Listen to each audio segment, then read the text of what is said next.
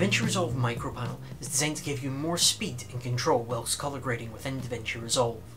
Although it doesn't have all of the features of the Advanced panel or the Mini panel, it's still the perfect solution for anyone who's working on set to do dailies without the need for large secondary grades.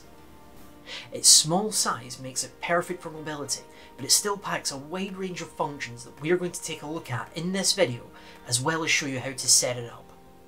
The micro panel connects over USB-C and comes with a USB-C to A cable to connect it to any computer. Once the panel's connected, you can open the DaVinci Resolve Panels application, where you can give your panel a name and update the firmware if it requires it. To select the panel within DaVinci Resolve, go to File, Preferences, and then Control Panels will appear on the left hand side. If you select this, you'll see a drop-down box where you can select the micro panel if DaVinci Resolve hasn't already automatically found it. Once you select the panel, you may have to save and restart the application. The main three controls of the micro panel are the trackballs and rings found on the centre of the unit. These trackballs control the RGB values for lift, gamma and gain, whilst the rings around the edges control the Y channel. This allows us to independently adjust luminance or red, green and blue values for all of our shadows, midtones and highlights. Above the trackballs, we have the log, offset and viewer buttons.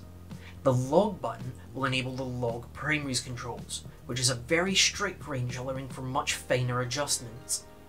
The offset button will make the third trackball function as your offset control, so you can adjust the entire image from one single control, whilst the rings around the first two trackballs will function for temperature and tint. The viewer button will enable a full screen view on your main display GUI. Above the log, offset and viewer buttons, we have the rotary encoders, which control everything else within the primaries palette within DaVinci Resolve, such as your contrast, saturation and hue. In the bottom right hand side of the panel are the transport controls for play forward, play backwards and stop. Just like JKL editing, the more times you press play, the faster the play speed will be. Above that, we have transport controls for next frame, previous frame, and even next and previous nodes.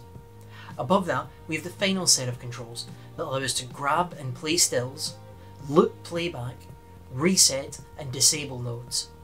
If we press and hold reset, we can reset the entire grade for the clip that we're currently on. To reset any of the rotary encoders, simply press them firmly downwards.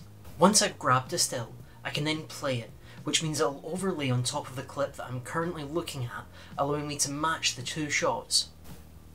Stills also contain grade information from the clip that they were captured from, so we can right click on the clip and then select Apply Grade, which will copy the grade from the clip that the still was grabbed from to the clip that we are currently viewing. The micropanel's small form factor makes it perfect for anyone who needs to be mobile when they work. If you're a DIT and you're on set and you need to do primary grades for dailies rather than getting into secondaries like qualifiers or windows, the micropanel is perfect. It's also great for those who are just starting out. You might not want to spend all the money on a larger panel with features that you're not quite sure on how to use yet. Well, the micro panel allows you to jump in and get the basics of colour grading down.